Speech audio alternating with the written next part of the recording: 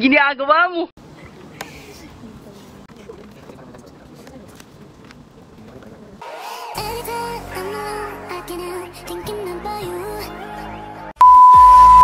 Hi guys.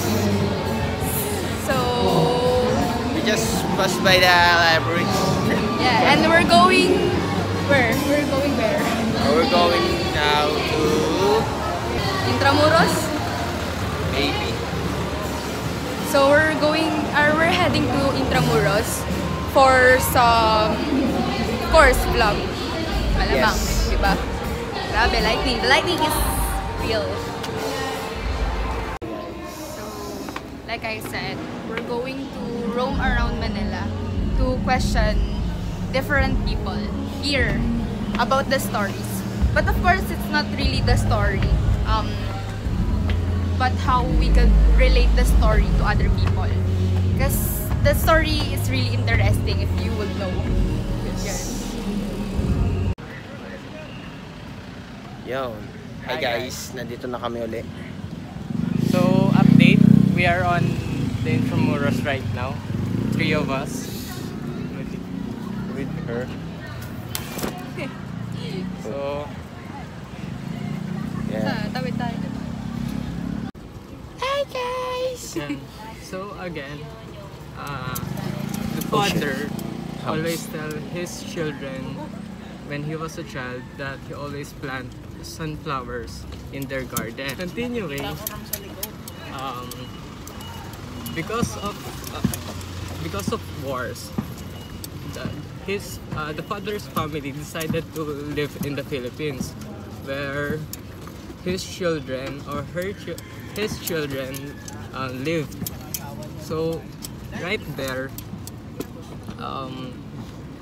the children's grown without their father and grandfather because they were sent out in the war nga po. Survive. One day, their father was sent back home. Then, since his children did not knew his father growing up, like they had this little complication.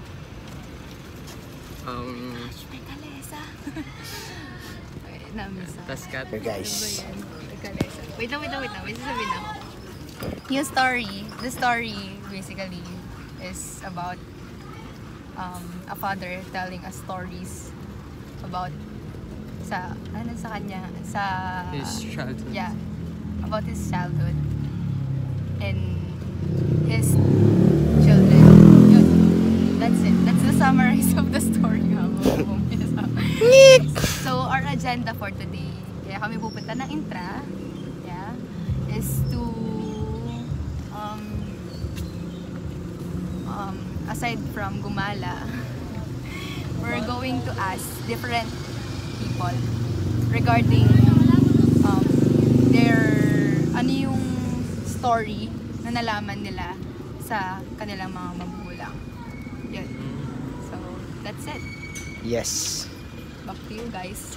Oh, back to me. Hi guys, bye. Vlog takeover guys. So, Hi. right now we're here at Fort Santiago. Yes. And we're here sitting first muna because we're really tired. But So hot. we're going to ask different people here at Fort Santiago regarding their father and what stories were they told when they were once a child. So, ganun. Yes. So, siya pa yung magtatanong. So, are you ready, Paul? Yes, maybe. Kabado po siya. Of course. Because there's a lot of foreigner here. Yes, a Korean Yeah. and So, foreigner.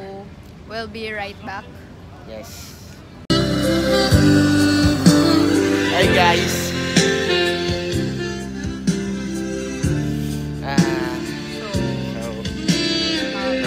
This is the hunt for people who are going to We're hunting.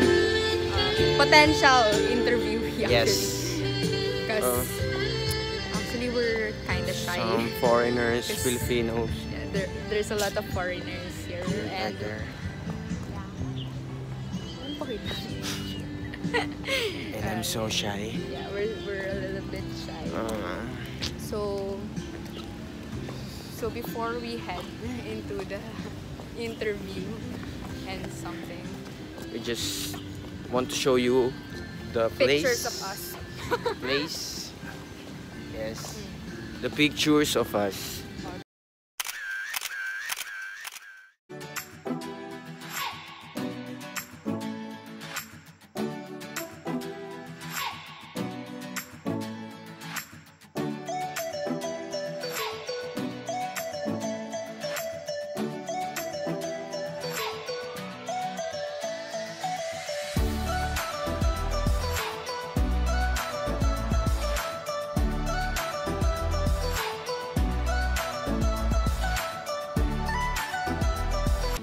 Guys, we find some interesting here. The Ultimia Diyos.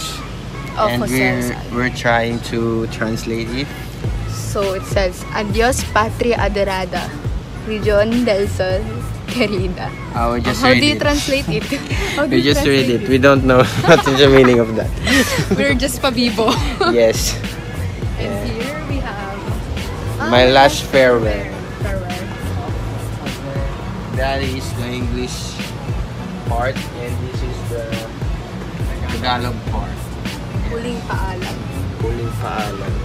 Paalam. So, joke lang.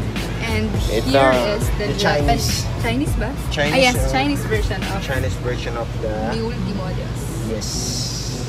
And here is translated. Into Korean. Yes. Hangul. Hangul. Hangul. And this we don't know what it is. I think it's in Japanese. Yeah. This one is named by the MCs. Slovak Republic. Yes.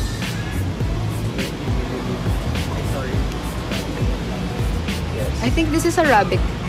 Arabic. Yes. Yeah. This Embassy of Hungary. Hungary. Buksukza. Ano daw? Buksizang. Big sense, yes. Buksizang. Oh, this is one of my favorite. I don't know what. Oy, ano to? Do you know the when you're blind and you're just going to kapa-kapa? So you could know. Yeah, if you're blind, Yeah. you just touch it and you can read it. So literature is basically a way for us to communicate with each other, even if, you know. Yes. It's literature. Yeah, it's Literature. literature. That's how powerful words are. What? Hindi naman to words eh. Adio. Adio. Was led me. Yes. And Let's go, guys. yeah. We need to find humans. So we could, Humans to ask. So we could finish our vlog. So we can go home now. It's so hot. The temperature in the Philippines right now is... In the Philippines rather. is what? I don't think. Maybe 39. 39. Finding. Where are we heading? Where are we going? Hi. So we would consider this vlog as fail. Charot. Ano ba yun? Wala tayong nahanap namin.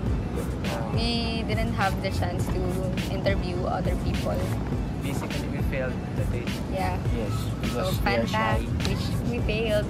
And plus, it's really hard to ask for people's permission because they don't want to. they don't want to be videos. exposed. Yeah. So, ano pa gagawin natin? So today, So, we're going to explain the story. and our opinions about it na lang. So, ano ba opinion natin? The story kasi is about mainly Relationship of father and child? Not necessarily the relationship, but the culture of a Chinese family. Father, yeah. We were always taught that when you are Chinese and you have a father Chinese, it is more strict than the other, or we say typical father type. So it's not necessarily malas ka kapag Chinese ang ano mo, pero it's just that they are more, ano ba yung Tagalog? Ano ba yung English nun? Yung sobrang ano. You're more ano? They are more Strict. strict.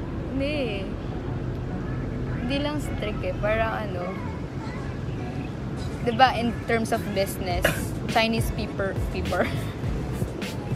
Chinese people are also known as something na masyadong nagtitipid, very conscious sa money. Same within their family, they are very conscious in regards to their culture, kumbaga. Yeah. So, ano ba opinion natin about that? What's your opinion, Paul? My opinion, I think it's good to just to let your children do they want to do, because you don't have to kasi you to have some freedom, Yeah. don't sakal your child children. Hashtag guys sa kala. Yun. And apart from that, kasi we're not bashing or what the we don't generalize the Chinese fathers out there, but of course dun naman tayo sa story, we are criticizing the story itself. So from the story we could really conclude na it's really hard to have a parents that wants your future in hold of them. So it's too much pressure in a child. Yun, ako wala akong tatay, so I cannot relate. Have kaya you have, because if you don't have, you are not here. So in addition to that, since we are influenced by Chinese culture, I also grew up like having patriarchal culture, wherein my father always we all depend on the decision of our father. So for me, it depends on the situation, because sometimes like each member in the family has their own function to become, like for example, ideal family. So for me, there are situations wherein father should take over, but not always, since as a child we also have our own opinion, right? Yeah. I would have to agree with him, because each one of us has different families and different functions and part as a family. So we are hindi naman encouraging, pero of course for the parents out there, for the fathers who are out there, Hi dad. yeah, shout out. So we really appreciate being the boulder and the rock of the family, but please don't necessarily take our freedom to choose what we want to choose. Yeah, what we want, of course with your guidance. Yes. But yun nga, wag masyadong sakal na daw, di ba? But don't misinterpret us. Yes, we love all fathers. I love my dad. I love my parents. Yeah, I love my daddy. I love my papa. And hindi niya love yung tatay niya. I also love my family. Family. Yeah.